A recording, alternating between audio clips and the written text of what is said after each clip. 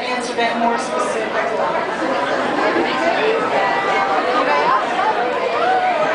Come here. Come here. Come to the microphone.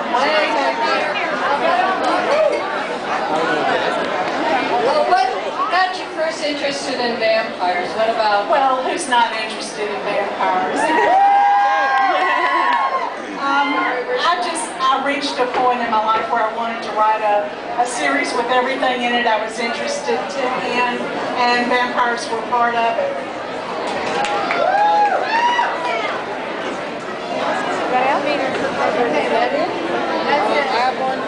Oh, what's your name? One line.